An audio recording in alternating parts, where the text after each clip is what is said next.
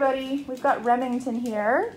She's a 7-year-old pit bull mix, and she's here for a 2-week board and train along with her soon-to-be housemate Cooper, who's a golden doodle. And her owner says that she's had Remy her whole life, over 6 years, and they used to live on a farm where she would have free reign of the farm, and they recently moved into a house, and all of a sudden she said Remington is very scared of everything. Insecure, she cowers away from people and things. Josh, do you have any insight on as to why that would happen to a dog? Yeah, I do.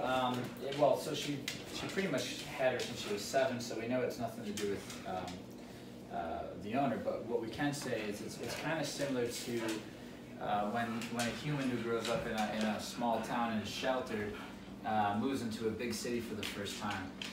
You can face a lot of challenges and a lot of insecurities because you don't understand the surroundings around you. It's new, and if you don't have somebody there to guide you and maybe show you around the city, it can be stressful.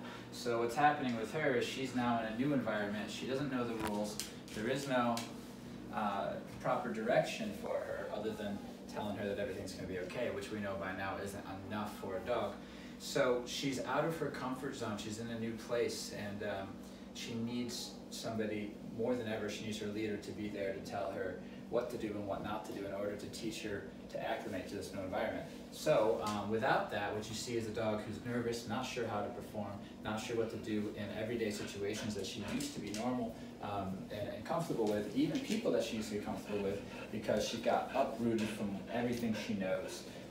And now she needs to be introduced over again properly. So yeah, this training is going to give the owner the ability to teach her what to do in a new environment and how to behave and what's desired and what's not desired, and then that'll build confidence. So awesome.